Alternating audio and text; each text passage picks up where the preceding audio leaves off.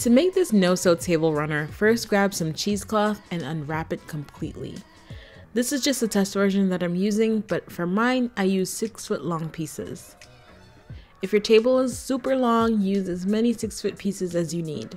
I wanted to make a deep red runner, so I took some scarlet fabric dye and I added 1 tablespoon per cup of water. For the 6-foot long pieces of cheesecloth, I used 8 cups of hot water total. You're going to want to make sure you're using a bucket that you really don't care about getting stained because this process can get very messy. After I added the dye, I added the 8 cups of hot water and then the cheesecloth. I kept stirring the cheesecloth and the dye every 5 minutes for about 30 minutes.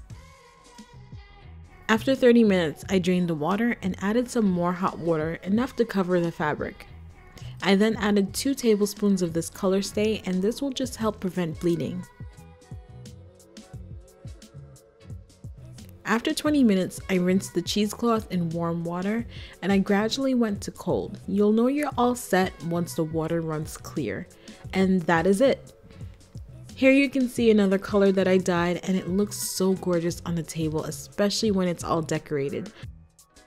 Be sure you're subscribed to see this tablescape video coming out soon.